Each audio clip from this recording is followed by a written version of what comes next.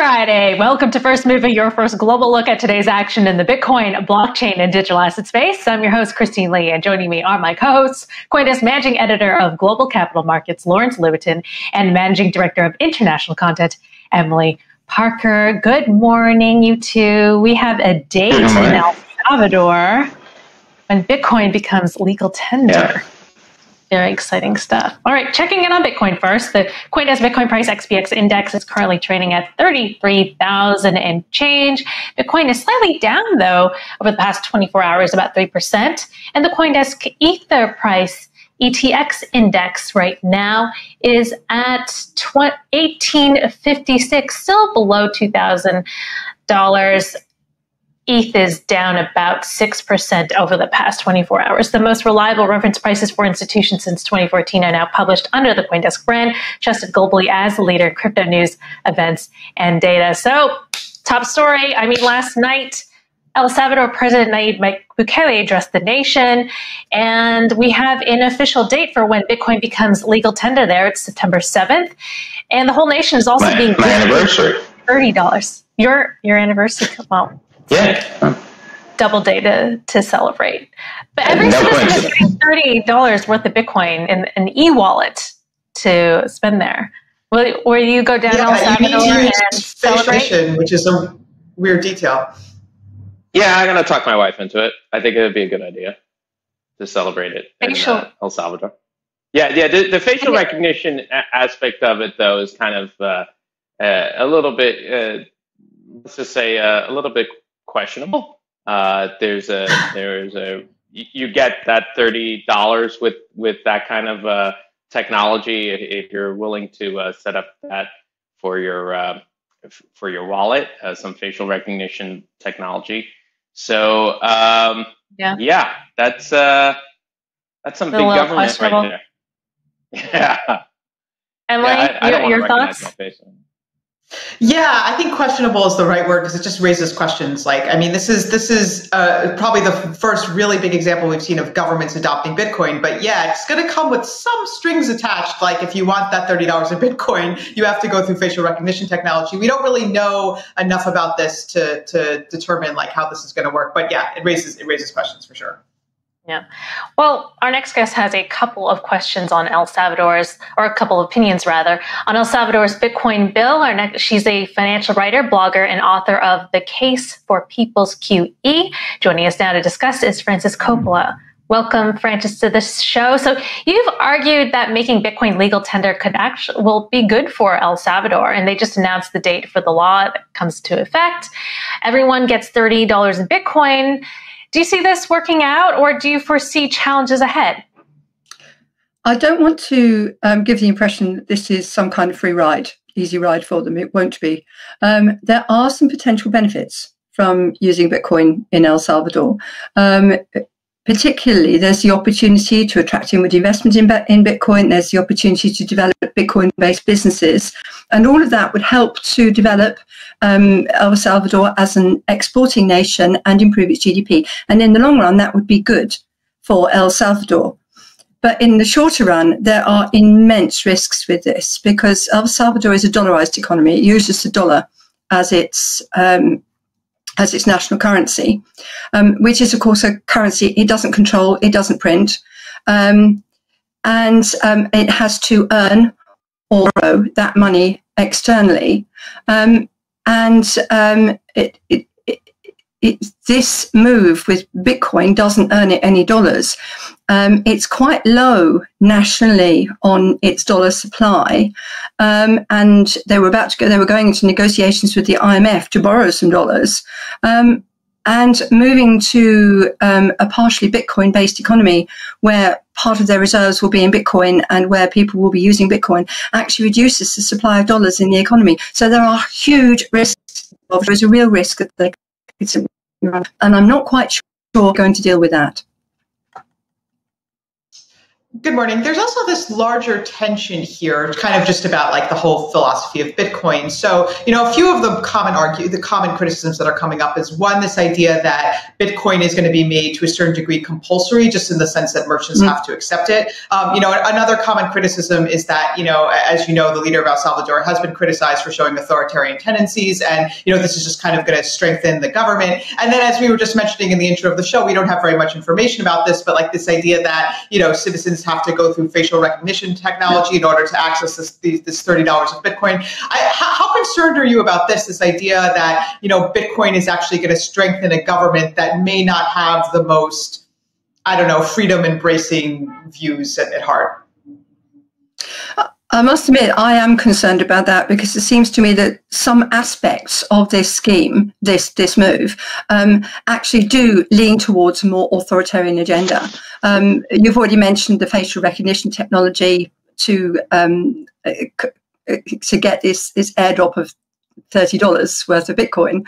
But so the call on merchants to accept it. Now, no legal tender legislation in the world compels merchants to accept the currency. Legal tender has a specific meaning, which means it must be used in settlements of debts which are disputed and have gone through the courts.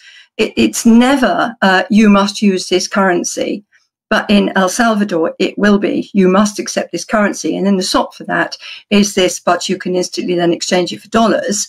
But it's relatively small. They've got available for exchanging it to dollars. They've got 150 million. How far is that going to go if every merchant in El Salvador opts to exchange their Bitcoin for dollars all the time? So I'm concerned that they may not be able to guarantee that exchange, and that the coercive elements could mean that in a way people are forced to use a currency that they may not want to use.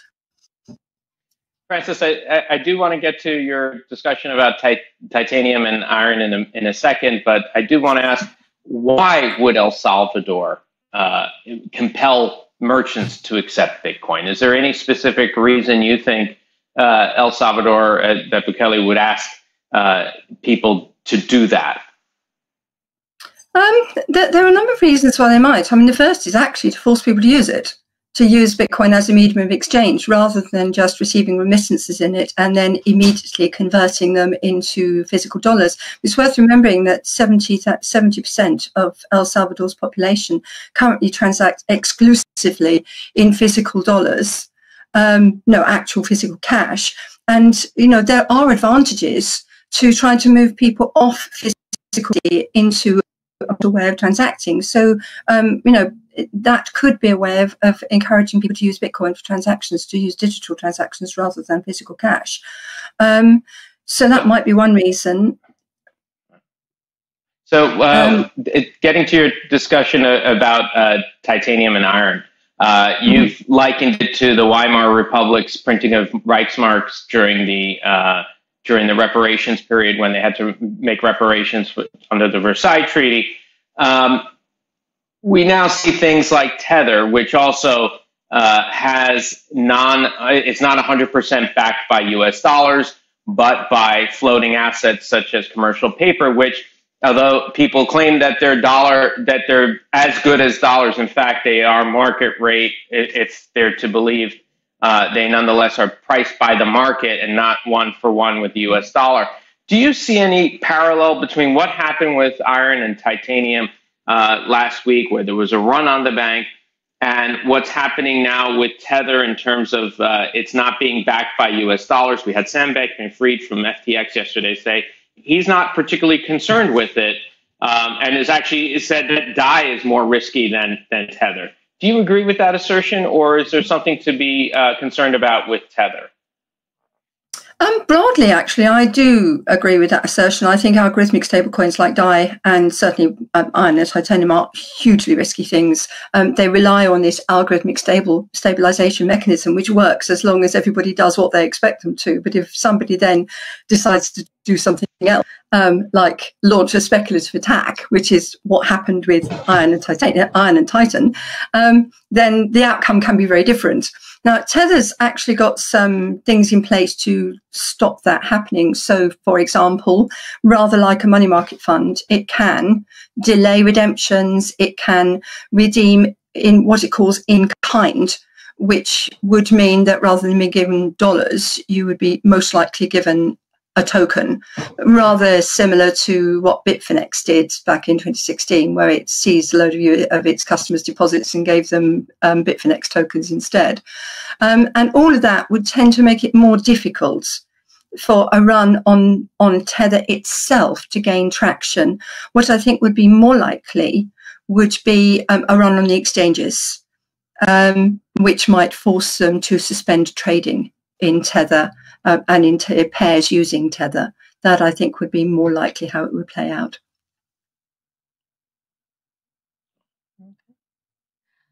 All right, Frances, we'll wrap it up there. But thank you for joining us. Appreciate your insights on El Salvador as well as Tether and decentralized finance. Pleasure.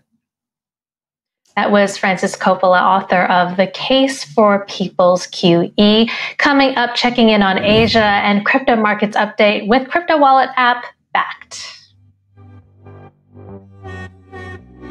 CoinDesk Indexes, the market standard for crypto assets since 2014. Our trusted data powers billions in publicly traded funds. CoinDesk Indexes are the standard used by institutions, and they're the key for investors looking to understand and access crypto markets. As the company that launched the world's first ever Bitcoin ETF, we at Purpose chose the CoinDesk Bitcoin Price Index, the XBX, to price our assets. CoinDesk Indexes enabled the early adopters to build crypto investment vehicles, and they're already trusted by a new generation of global investors. Welcome back. Time now for the daily forecast, an update on what's happening in the Asia crypto markets. Here's Angie Lau of Forecast News. Welcome to the daily forecast, June 25th, 2021. I'm Justin Solomon of Forecast News, covering all things blockchain, filling in for Editor-in-Chief Angie Lau. Coming up, construction meets blockchain in Australia.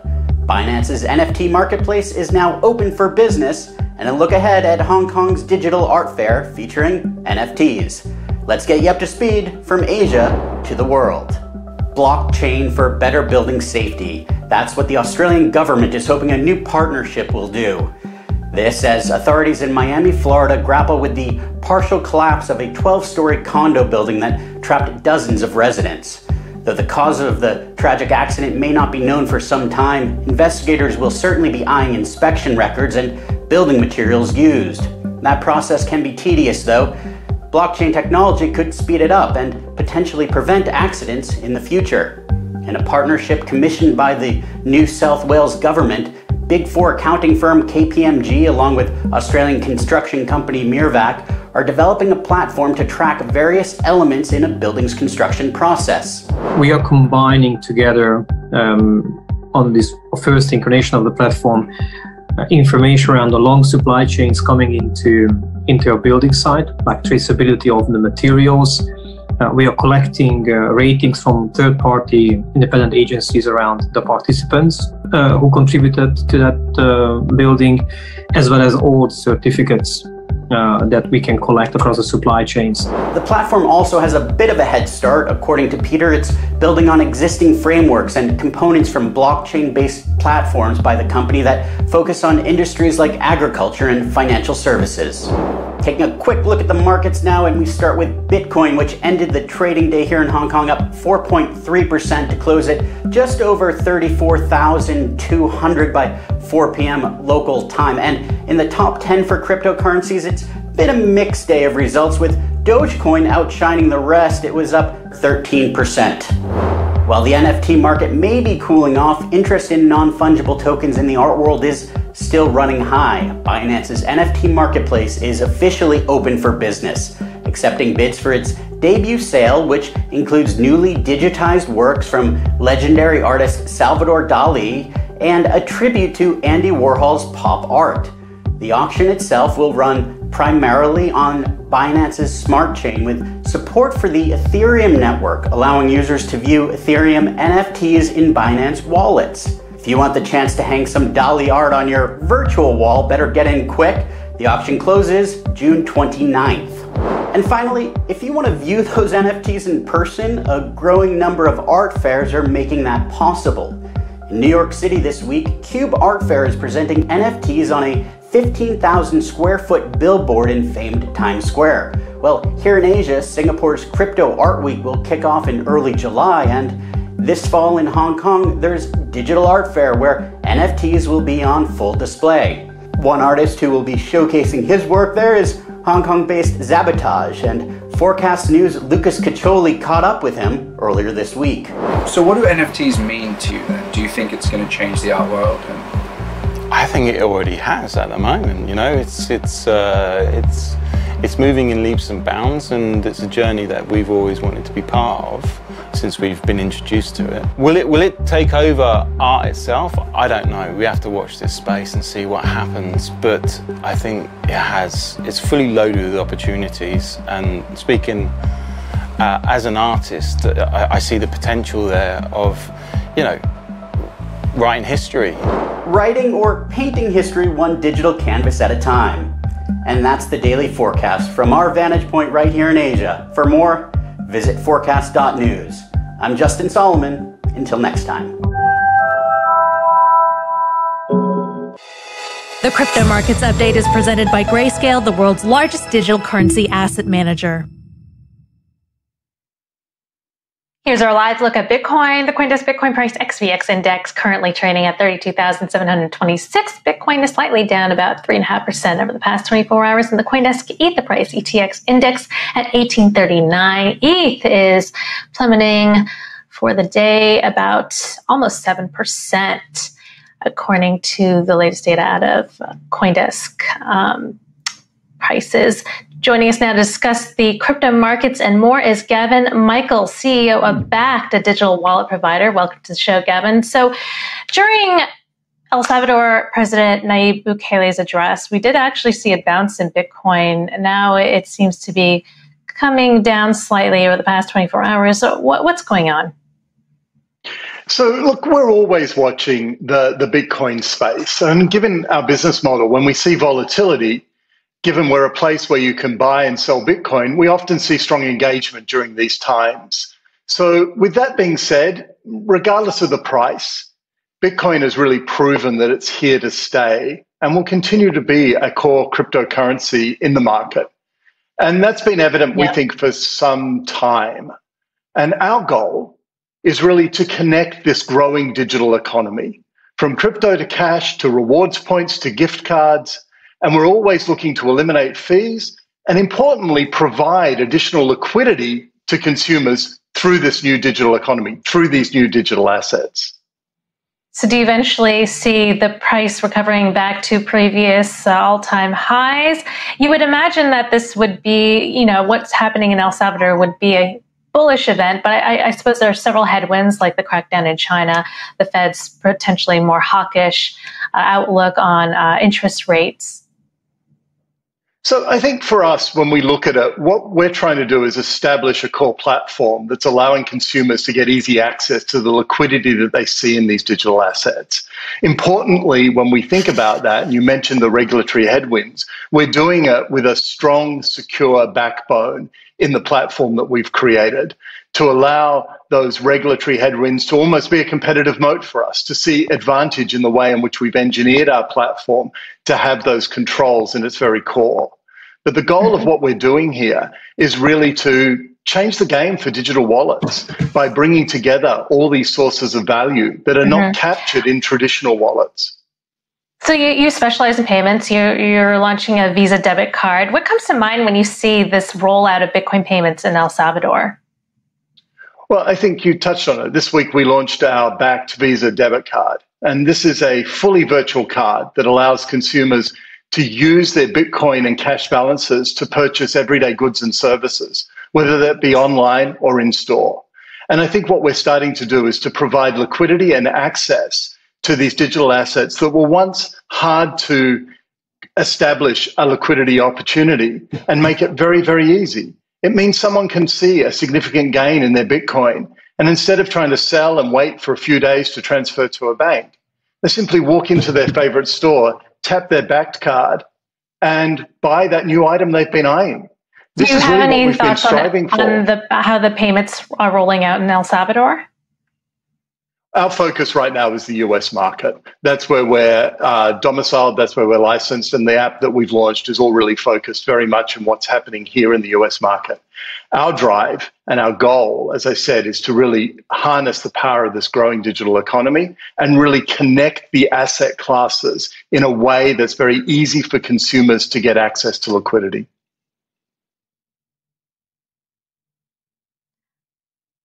All right.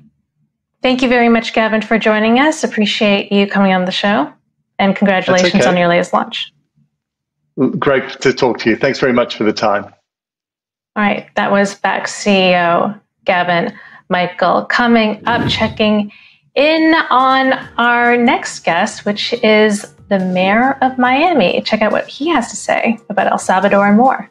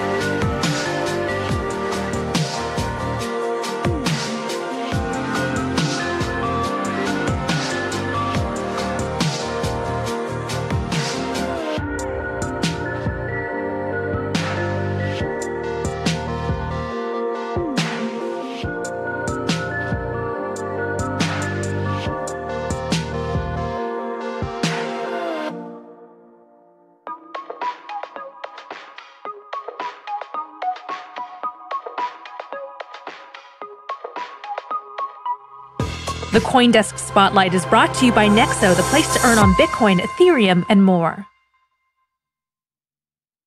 Earlier, we spoke to the mayor of Miami, Francis Suarez, who wants to make his city the crypto capital of the world. He's made inroads with crypto exchanges to open offices in Miami, encourages clean energy Bitcoin miners to move in their data centers, and suggests city staff have the option to be paid in Bitcoin. He also wears the Bitcoin laser eyes on social media.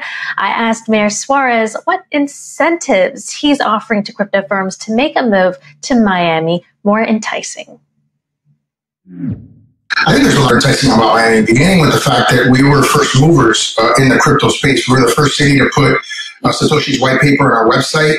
We were the first city to begin offering our employees the ability to be paid in crypto, our residents the ability to pay fees and taxes in crypto, and potentially eventually hold crypto on our balance sheet. So we've been probably the most forward-thinking city in America on crypto, maybe one of the most forward-thinking in the country and in the world. And I think that's something that is very attractive to people in the crypto and the Bitcoin space in particular. Are you offering any direct incentives to businesses? We have incentive packages for all businesses that are moving to the city. If you locate in the downtown development authority, that's one. I think the second thing is we have nuclear power, which is cheap and is abundant. And it's something that is not, and it's clean. It's not something that's available in all parts of the country or the world. And I think it can help tremendously with the ESG issues that Bitcoin mining is facing. And Mayor Suarez, I've spoken to a lot of VCs in the Miami area and people who are involved in tech, and they see 4 problems that Miami has in attracting technology such as Bitcoin developers and the like. First of all, there's no major anchor such as a Google or Facebook or Microsoft that some of the other cities in this country have. There's no world-class engineering school like Caltech, MIT, Cooper Union, or the likes. There's a tremendous amount of traffic getting around the city of Miami. Those of us who have been stuck on 95, feel pain every day when we take it. And finally, there's also the housing stock. A lot of new housing stock in the upper ends, but for things in the middle, for the kind of housing stocks that would be necessary to attract younger talent who maybe might not have the resources but are trying to work their way as they create these new companies, it's just not there. It seems to be quite bifurcated. So housing, real estate, and anchors such as companies and institutional. What are you guys doing to deal with these headwinds and to address them? Well, I was kind of laughing as you were saying it because those are sort of the counter brands on Miami. But, there isn't a city in urban America that doesn't have traffic issues. If you want to hear what Los Angeles traffic issues are, or New York's traffic issues are, you can ask their residents and they'll tell you that they have a major traffic issues. We're actually one of the few cities that's actually doing something about it, which is why we've been meeting with the Boring Company, which is Elon Musk's underground tunneling company, to actually have, have urban underground transit. In terms of our university system, it's funny that you say that because today, FIU, which is my alma mater, just got ranked the #1 public institution in the state of Florida.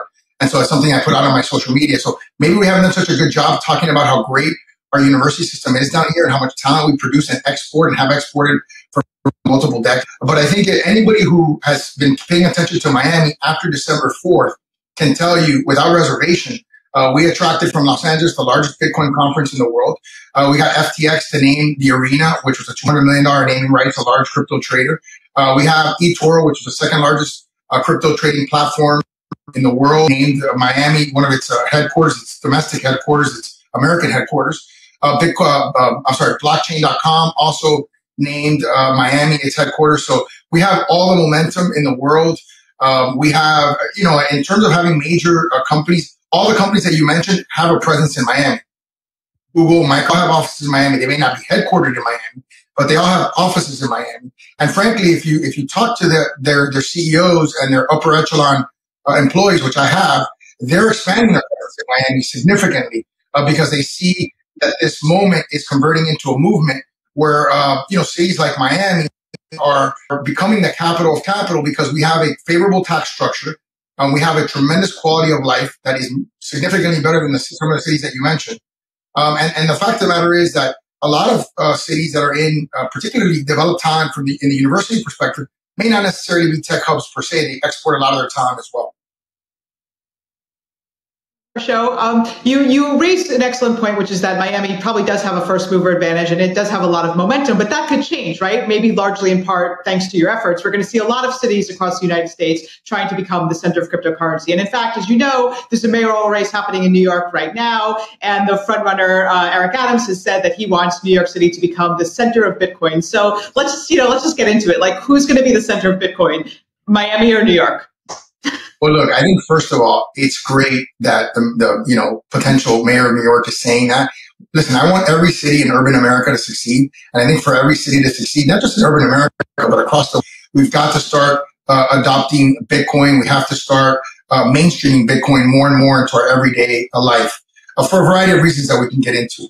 But I think, I think it's interesting because, I didn't hear, the candidate, mayor-elect potentially, talk much about it during his campaign. And I don't know what he's going to be able to do about the tax differential and the cost of living differential between New York and Miami, which is, I think, also pushing a tremendous amount of people to Miami. So if he's willing to pledge that he's going to reduce the city's income tax to zero, maybe even urge the the state to reduce their state income tax to zero, which they pay, their budget is double the size of the state of Florida. The state of Florida has a greater population than the state of New York. So, I think they have some other fundamental problems that make it very, very difficult for that to become a reality. Mayor Suarez, you touched on this earlier about the ESG concerns. And right now, China is cracking down on miners, ostensibly because of part of these ESG concerns. So are you trying to attract these Chinese Bitcoin miners? And what are your thoughts on that? First of all, I'm not so sure that the reason why China is cracking down on them is for ESG concerns. That's what they say, at least. That's what they say. Yeah, they've been, part of the reason why there's ESG concerns related to mining is because there's so much coal producing mining happening in China. I think China just issued its own cryptocurrency. And I think China, which is a command economy that wants to control every aspect of society, probably doesn't like the fact that Bitcoin is decentralized, is not controlled by a central bank, and that they don't act soon, their ability to control their currency is going to be in jeopardy. And that's probably why they're kicking out crypto miners and less about ESG concerns. And there is this migration, though, to the West. Are you incentivized or are trying to attract these miners to come to Miami? We do want Miami to be a mining hub. We think that we offer relatively inexpensive energy costs.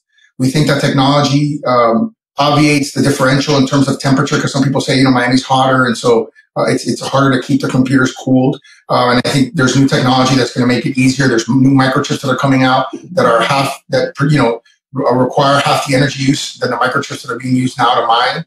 And then, of course, you have things like proof of stake versus proof of concept that may reduce the need for as many mathematical computations as are happening currently on the Bitcoin system. So there's a lot of different ways that I think the crypto Bitcoin world deal with the ESG issue. But I think you also have to put the ESG issue in context. And people make a big deal of the fact that, that Bitcoin mining takes up the same amount of electricity of Argentina. First of all, I'm not so sure that's ever been confirmed, but let's assume for argument's sake that it's true, right? Bitcoin has at least had $1 trillion plus value. It may be less than now after its recent price drops. But the GDP of Argentina is 500 billion. So you have a technology that has double the value, that is actually twice as efficient as all the energy use of a particular country. And if that's going to be the basis currency of the world, it's definitely going to require a lot of energy. It's going to require a lot more energy than just one country worth. Mayor Suarez, Miami, we're in the northernmost city in Latin America, basically. The city's attracted a lot of banking from Latin America as well. And now you're focusing on Bitcoin and crypto. Do you see that as a change in focus, or do you see any synergies happening? Are you working on creating synergies between Latin American banks that are located in Miami, or do you think that it's just going to be too many different things to handle, and maybe you should just focus on crypto for now? No, tremendous synergies, and I think that the Latin American, South American market could end up being, and it seems to be right now, the market that is adopting Bitcoin and crypto in particular at the highest rate, the fastest rate. So obviously, we all know what's happening in El Salvador. I've been hearing Panama doing similar things. And when you consider the fact that a lot of these countries for years have dealt with currency manipulation, tremendous amounts of corruption, the fact that they can potentially be on a currency system that is significantly greater in value, no matter what the fluctuations and the volatility than the US dollar is right now. That's indisputable. One Bitcoin is worth 30-something thousand US dollars. And the fact that it can't be manipulated through a monetary policy or fiscal policy by any country is something that's very powerful as a purchasing power tool for these countries. And I think they're strongly considering it. And I think if you start to see adoption there, you may see some adoption in Africa, and that may create a worldwide adoption of unregulated cryptocurrencies. What about the volatility? Speaking of El Salvador, since you just mentioned it, I know that El Salvador has announced that they are going to accept Bitcoin as legal tender, something that was actually first announced in Miami. But since then, there's been some criticism and some backlash. And one of the popular criticisms is that this is not in the spirit of Bitcoin, because it's basically saying that merchants have to accept Bitcoin if it is offered to them. And thus it is sort of making Bitcoin compulsory. I'm just curious how you respond to that. Look, I think anytime you do anything in public life, there's somebody that has the criticism for it. It reminds you of, I was talking to the editorial board, and they're, being critical of the fact that we have income inequality in our cities, which we do, and every city in urban America has it. And then as you're bringing high-paying jobs, you say, well, those high-paying jobs are creating gentrification. So, well, how else do you cure income inequality and poverty unless you create high-paying jobs? So it's sort of a circular problem where anytime somebody creates a solution, somebody identifies a problem to create a solution. So I think people should have the right to be able to use a Bitcoin in any sort of establishment. The fact that a government could mandate it, again, most people always criticize Bitcoin because it wasn't mainstream. Now that it's becoming mainstream, people are criticizing the fact that it's mainstream. And I think that's kind of, it's kind of short-sighted. I think you have to focus on the utility of Bitcoin and the reason why it exists. Yeah. And the fact that it's completely untethered and for the moment, it's been unhackable. Mayor, you alluded to this earlier. The market cap of Bitcoin used to be over $1 trillion. Now it's almost half that. Are you concerned about the volatility when you're giving it into the hands of normal everyday people who don't want to see if they're making a salary see that cut in half a couple months down the line?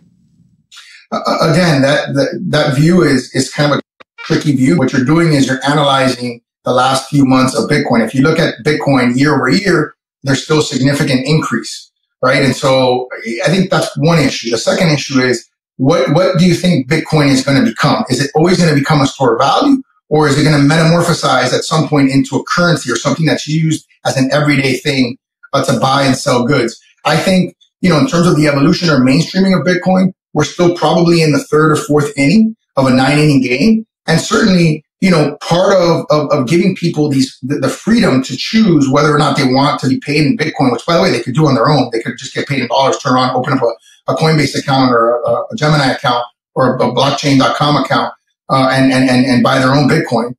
So you're just making it easier and creating something that is not otherwise available to any other employee. And by the way, is available to high-end, wealthy employees like football players and basketball players and professional athletes. Mayor Suarez, a few miles north of us on A1A, there's a fellow Floridian Republican in Mar-a-Lago who is not a big fan of Bitcoin and what it means for the dollar. He sees it as a challenge to the supremacy of the U.S. dollar. What do you say to him? It is definitely a challenge to the supremacy of the U.S. dollar. And I think most people that are in his age bracket similarly have fears or skepticisms over Bitcoin. I mean, that's what I've encountered in terms of talking to people that are, that are in that age demographic. What I would say to those is, what is the U.S. government doing to impact the U.S. dollar? Well, it's not balancing its budget. It's spending money frivolously and in enormous amounts, which can create hyperinflation. And so, of course, of course, it's going to threaten the U.S. dollar. It already is threatening the U.S.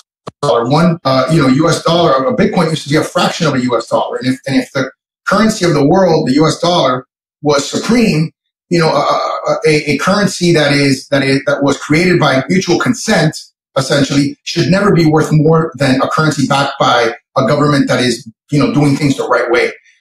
So I think the problem is that these governments have, riled up massive deficits, are not fiscally disciplined, and then they say, oh, there's competition, which we're supposed to love in this country, competition.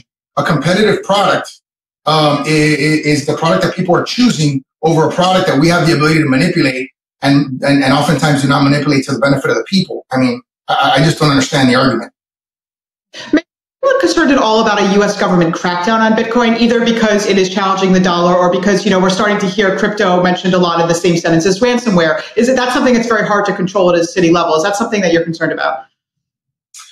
I think there's going to be some regulation at some point. I think it'll be more similar like financial products in terms of the way financial products are regulated. But I don't think that there can be regulation that does what China did. You don't have in the United States, you don't have the kind of authoritarian control that you have in China. So you can't just shut something down. I remember when Uber started operating outside of the rules here in Miami-Dade County, and there literally was not enough code enforcement officers to cite every single Uber driver because we went from 2,500 taxis to 14,000 Uber drivers almost overnight. So there are things that happen in our community that are too big to regulate. I think Bitcoin is one of them. We have, over 100 million, Bitcoin accounts, in the world, potentially, tens of millions in the United States. And I just don't think the federal government's going to be able to go computer by computer and try to shut people down. I mean, when my mother and my aunt are asking me how to set up a Coinbase account, I think the being able to shut it down has ended. Mayor Suarez, are there any currencies that worry you, the likes of Monero? Are there any that you think you'd rather not see being used in Miami or in general? Look, I think, in this world of uncertainty, there's a lot of things that worry, right? There are things that I have to, as an investor and as someone who, is putting your hard-earned money into this, you have to do a deep dive into the utility and sort of the back end and the mathematics and the case studies and the use studies for anything that you get involved in, right? And I think that there's a lot of unknowns and fuzzy things that are happening in the crypto world. But I also think what Bitcoin has done is it's established itself. It's established its value. It's established its utility. It's established its transferability.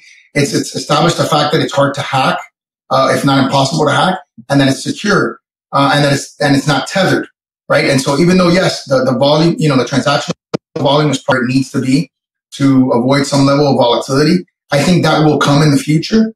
And I think that, I'm very bullish on it, of course.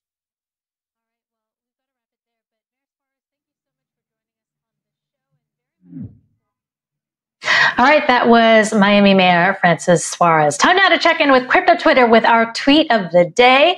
This one coming from El Salvador President Nayib Bukele, tweeting after addressing the nation, "Promise kept, made in 2017," retweeting an old message saying, well, yes, it is official. We will use Bitcoin. The world is watching, President Bukele. That's it for First Mover. Thank you, Emily Parker and Lawrence Lewitinn. I'm your host, Christine Lee. I'll be back live at 3 p.m. with all about Bitcoin. Coming up at noon is The Hash. You're watching CoinDesk TV.